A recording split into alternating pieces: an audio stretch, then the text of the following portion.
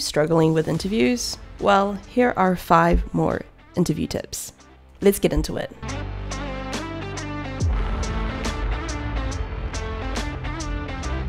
One, do your research. As someone who interviews people, I think it's quite obvious when someone has and has not done their research on a company or on a role. The best part is to look up to see if the company has a tech blog, and then you could ask questions around that at the end or during the interview, of course.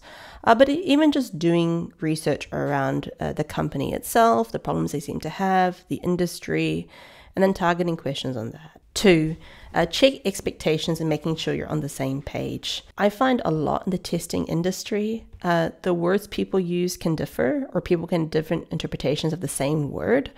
So it can be useful to subtly check and align on those expectations and to make sure that you're on the same page. So for example, let's say if you're asked about your experience with Agile. So Agile tends to be like this larger umbrella that covers, Kanban, Scrum.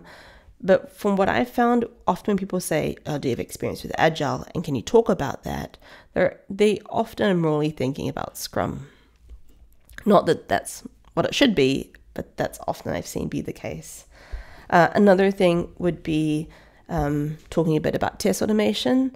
There's often too much focus on UI, so just checking or kind of clarifying when you talk about your experience there, the experience you have, if it's UI test automation, if it's only API test automation, or maybe if you've used test automation to create test data, because the question that people have in mind when they're asking those things could be different to what you're actually answering. 3, this only applies for video interviews.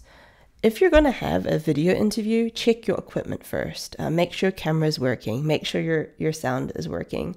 Often you need to dial in and then be invited into a room, for example. So just check that you don't need to download an extra software or something. This hasn't been for work interviews, but when I've been interviewed for podcasts, for example, I go to join the call from say Google Meets. And then I have to download something else. So then I end up being a little bit late because of that, which is not good. It doesn't make a great first impression if you're a little bit late just because you're not prepared. I've also been on calls where the person just didn't know how to use the camera, or they just, they were too shy. And it's a lot easier to be face to face, and make sure you turn your camera on. It feels weird to be the interviewer and ask, hey, I'm going to turn your camera on.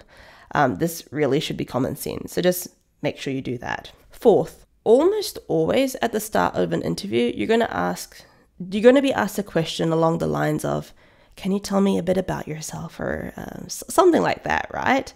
Don't just regurgitate what's on your CV. And that's because almost always the interviewers, they would have gone through your CV, and they may also even have it in front of them.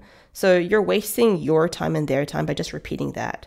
And given that a CV has quite limited space, so you should have been using that wisely anyway, you're probably missing things about yourself in the CV. So then you could spend your time talking about the things that you think they should know about you that you didn't get the chance or opportunity to add in your CV. And lastly, what I think is the best tip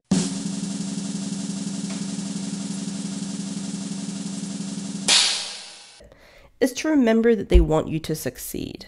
So the interviewers aren't trying to catch you out. They have had to take time off from their day to meet you, and they want to find the right person so they can stop. So they get to start getting value from you. Now, using this knowledge, there are some things you could do. And the key one here is that if you are asked a question and you feel that you didn't quite tackle it right because maybe you got too nervous, or maybe you realized you started rambling, and then the clear ideas you had in your head just didn't quite come out, and you see this confused look at your interviewers, you could ask to start over and say, oh, actually, I would like to just try tackling that question again. I'm just going to start over. You should be fine to do so, to make sure that you are presenting your best case as to why you should be chosen for the role. You could also circle back. So if you realize later during the interview, so let's say 2 questions later, while you're answering one question, you realize that a previous one wasn't quite addressed in the way you think it should have been on on that reflection, you could then circle back and address that as well. Again, there's no rule against circling back or starting over. The interviewers want you to succeed. They want you to show them that you are the best person for the role. So just remember that.